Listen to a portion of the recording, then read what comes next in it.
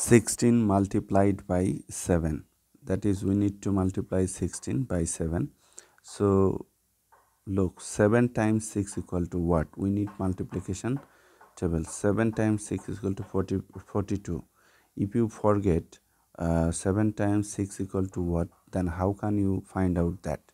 So write 1 2 3 4 5 6. We need multiplication table of 7. Look, 7 times 1 7, 7 times 2 just add 7, that is 14.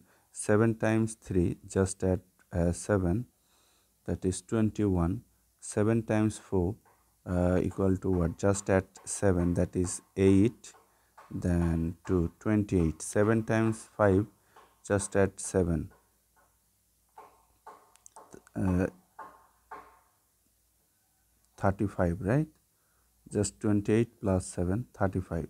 7 times 6 equal to what? 7 times 6 equal to, look, just at 7, that is 7 plus 5, 12, write 2, carry 1, that is 3 plus 1, 4, 42, right? That is 7 times 6 equal to 42. So this is the way to find out the multiplication table of any number. So write 2 and carry 4. 7 times 1 7 plus 4, that is 11. So write here. So this is the result.